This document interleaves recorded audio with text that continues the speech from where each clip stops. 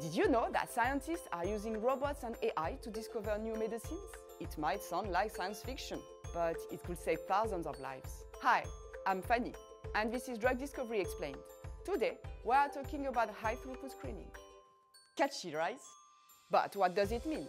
Well, scientists infect cells with a virus or parasite. Don't worry, they remove the cells from the body first, and then they add a molecule.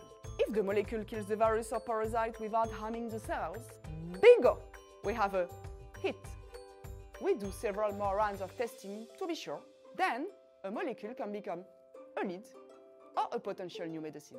Now, you are probably wondering, where are the robots, Fanny? To find out, let's go to Korea. We need to screen hundreds of thousands of molecules, which could take forever. So, you guessed it, that's where the robots come in, like this one at Institut Pasteur Korea.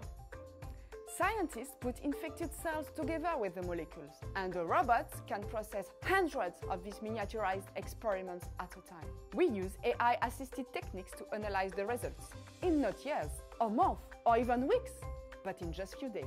Thanks to high-throughput screening, D&DI partners have already identified promising drug candidates for neglected diseases such as leishmaniasis and Chagas.